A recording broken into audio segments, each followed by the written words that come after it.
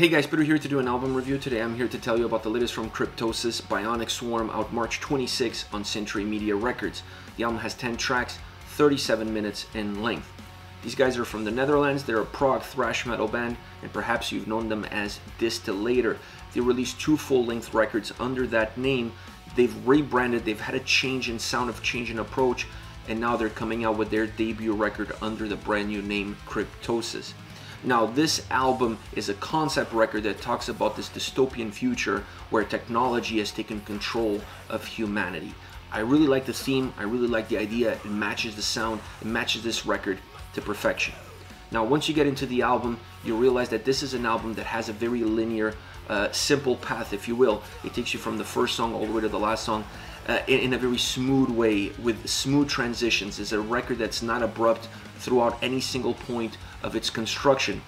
It allows the tracks to become very cohesive, to kind of blend one into the other, and you don't really feel like you break or that there's a break between them. The transitions are nice, they're smooth, and allow the overall playability of the record to be continuous and to be the best that it could be within an album that has this sort of format, that has this sort of concept. I also like the fact that there are 2 intro tracks when you look at this album as having side A and side B. Those 2 intro tracks really offer you a glimpse into the atmosphere of the record, into the concept of the album, and ease you into the album and ease you into the overall experience. I like the fact that they put one on the beginning of side A, like I said, if you're dividing the album into 2 sides, and one at the beginning of side B. It allows the album to stay cohesive, to stay coherent, balanced in its approach, not deviating from that path, bringing the whole record together as one and not just a construction based on individuality of its tracks.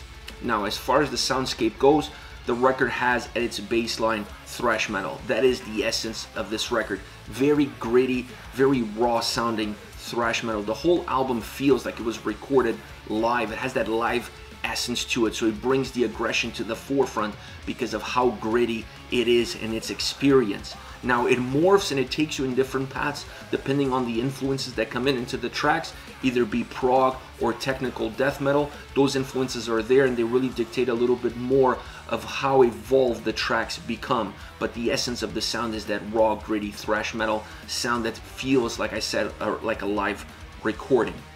Now, deep within that sound experience, deep within the record, there are 3 elements that drive the overall motor, that drive the overall machine that becomes Bionic Swarm, and that is the drums, guitars, and vocals. I love the drums on this album. There was not one single song on this record that I didn't enjoy what the drums had to offer. They always felt very consistent, they always felt very balanced. Understanding exactly what the tracks needed and giving them the strength, the power, the aggression that they called for, and staying consistent across every single song from that perspective. I also like the sound that they have. It adds thickness to the overall experience, it adds volume, and makes the sound a little bit richer. Now, the guitars are very gritty, very raw. They really push the envelope as far as that is concerned, but also melodic and also crisp at other times, depending on which angle they're coming at you. When you look at the bare bones, when you look at the spinal cord of the soundscape and you hear that thrash metal sound permeating through every single track on this album, you can feel a little bit more of that gritty approach, you can feel more of that raw experience coming into the forefront.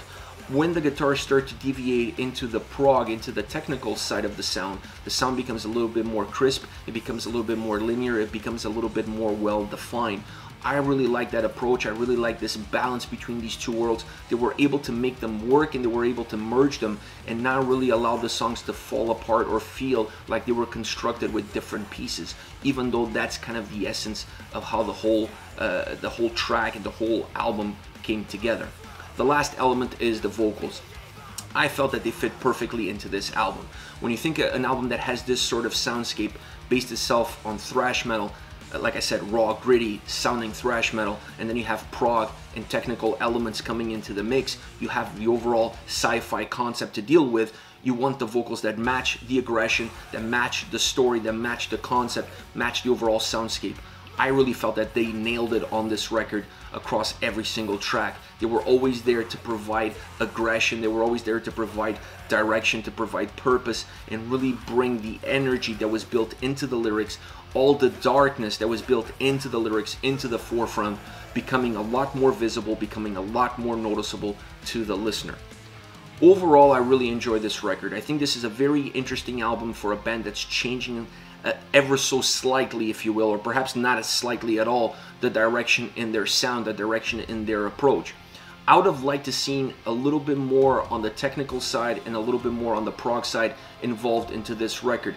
To me, this album was perhaps 80% thrash, and then the other two elements had 20% of the overall soundscape. I would like to see the balance be a little bit more even.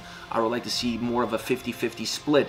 I think they showed that they could do that. If you look at the solos on this record, they're outstanding, and they definitely have a little bit more of the technical approach into them, and they also have a little bit more of prog construction as far as the tracks are concerned. So I think they're taking the necessary steps in the evolution of the band, in moving them into the next level.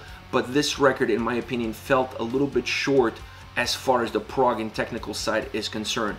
I wanted to go a little bit bigger, a little bit better, a little bit more defined, so you can really understand where one ends and where the other one starts. And I felt that at times things became a little bit murky.